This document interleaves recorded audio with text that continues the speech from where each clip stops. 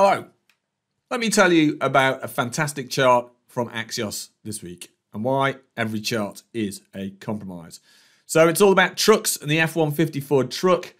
And for our data viz nerd friends, they gave us this little bit of bait, which I've taken hook, line and sinker. Why is this chart genius? It's all about the baseline.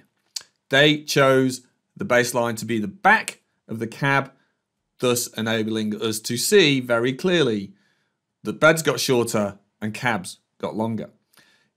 Why is this cool? Because normally we think of our baselines being down at the bottom of the chart. But you know what? When you do that, it all kind of looks a bit aesthetically clunky and the length of the cabs isn't obvious because the baselines are no longer standard for the cabs. So that's why we do the baseline this way. It's a genius chart. Congratulations, Axios. Now, this also isn't just about trucks. This is about all your data, whatever it is. Let's look at another great example. Population pyramids. You may remember these from geography, but they're bar charts showing population in a country across different age bands. Normally they're rotated this way.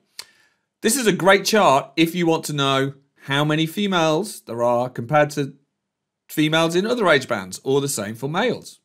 It's a terrible chart if you want to know whether there are more women than men at any given age band because of the baseline. It's also a terrible chart if your question is, what is the total population at each age band?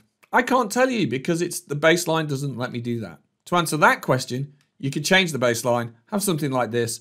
Now I can see total population at each age band, but just like the truck change, my females don't have a common baseline, and so I can't actually see their total values anytime.